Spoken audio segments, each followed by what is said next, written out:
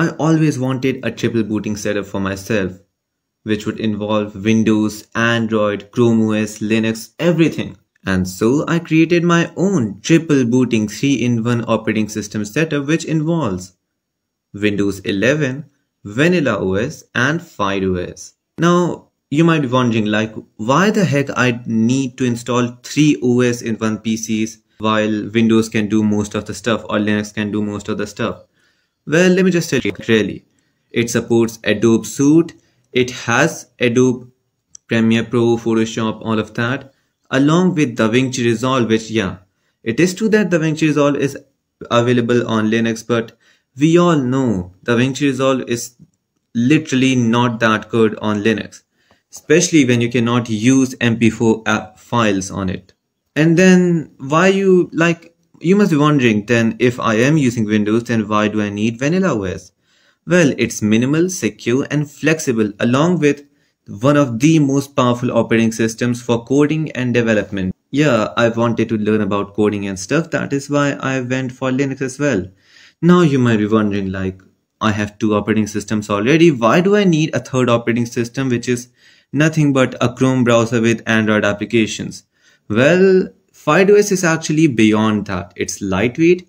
Yes, it is a cloud connected operating system which is like good for web applications, but how it is different from a normal web browser? Well, it has Steam, it has all the Android applications. You can play Android games with keyboard and mouse, and it is very power efficient, it is very fast, it is just the perfect operating system for chilling, everyday use, home users. And that is why whenever I'm free and I'm not working, I always open FireOS because then I'm not working and I don't need to do all of that stuff. And yeah, FireOS actually allows you to save a lot of battery. Like the best battery life I get is on FireOS. That is so true. Now let me tell you my experience with each OS.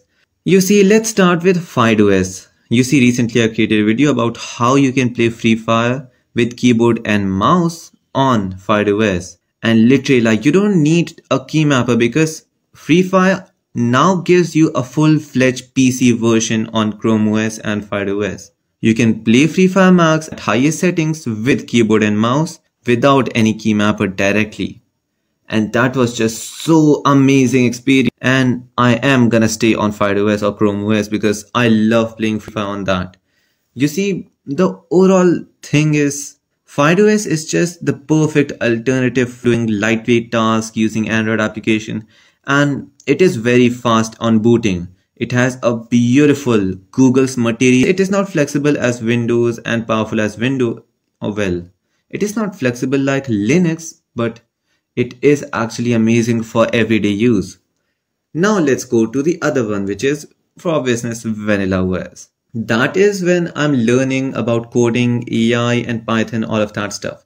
You see, I'm a beginner, I'm a beginner in coding world, but I'm not beginner in Linux. So yeah, I know that using an immutable distribution for coding and development is just one of the best feelings. Especially when you have GNOME operating system, you have a desktop and you get Flatpaks, that's it. Yes, Vanilla OS has so much power and I'm still learning, but my overall experience as a beginner of immutable Linux distributions is just awesome. Yes, it is best for serious coding without any distractions. It is just so smooth, it is so powerful, and yes, it also gives me the strength to disable my GPU when I don't want to, and when I'm doing light coding and I want to save battery life, I can literally switch between GPU modes. That's actually something which I don't get in most of the operating systems these days. And Vanilla OS is like, it's not just for coding.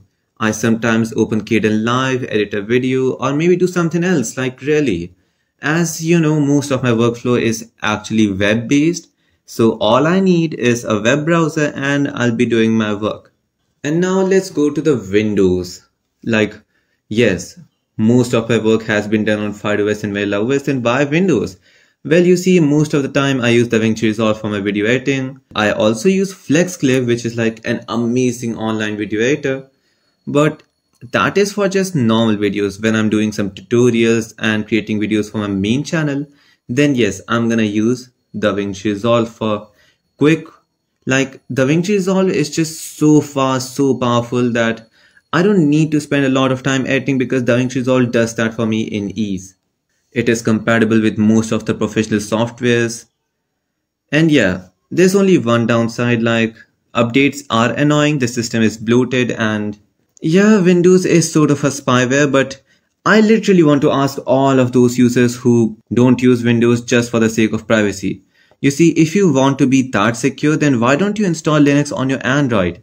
Yes, your Android or your iOS device is already stealing most of your personal information. So what can Windows do if all the data is already on your phone and it is actually already being stolen away by big companies like Google or Apple? If you want to avoid that, if you are that safety nerd, then why don't you just start with the obvious thing?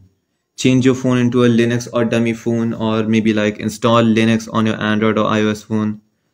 But you will not do that because you need Google applications, you need all of that stuff. And that same applies for the creative professionals for when they use Windows. Yes, it is true that Linux is way better than Windows in a lot of stuff, but professionalism and the professional stuff which involves applications which are not available for Linux, at that time Windows is necessary. Windows is just like friction, it is a necessary evil. And now, as I'm talking about, there are a lot of users who you might have your own ideas of using Windows, Linux, and Derpfest OS, or Windows, Linux, and Bliss OS, Prime OS, or you might want to just install all the operating systems in one PC. But it is very delicate because as you install a lot of operating systems using partitions, if you have multiple SSDs and hard disk and pen drives, then yeah, it's gonna be fine. But if you're installing it on a single machine with a single HDD or SSD, then it's gonna mess up. Like I just installed 3 operating systems and I'm already facing issues with my Windows boot up and partitioning stuff. Yeah, and that is why I'll be properly installing everything from start, a clean installation which I'll create a video about, like a tutorial of how you can install multiple operating systems in one PCs, because there's a proper structure, a chain of how you're gonna install things. Because if you just randomly install things, then it's gonna mess up. Now let me just tell you who should try this setup. You see, those creators who want a dedicated system for video editing, photo editing, and along with that they want a system for coding and stuff, and along with that they want to chill out sometimes with Android games, this is actually perfect. But for, you see, casual users who just want to use one operating system, or just professionals who literally don't like, you see, those users who are actually professional, they don't care about which operating system they're using as long as it gets their work done. And that is why this setup or this multiple operating system is only for those who are curious and enthusiastic about using such things.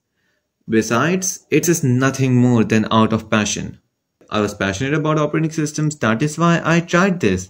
But I do not recommend this, and yeah, if you are gonna take risks, then a tutorial will be coming on the channel, so don't forget to subscribe. And with that being said, I hope you have enjoyed the video. I'll meet you in the next video. Till then, I'm signing out.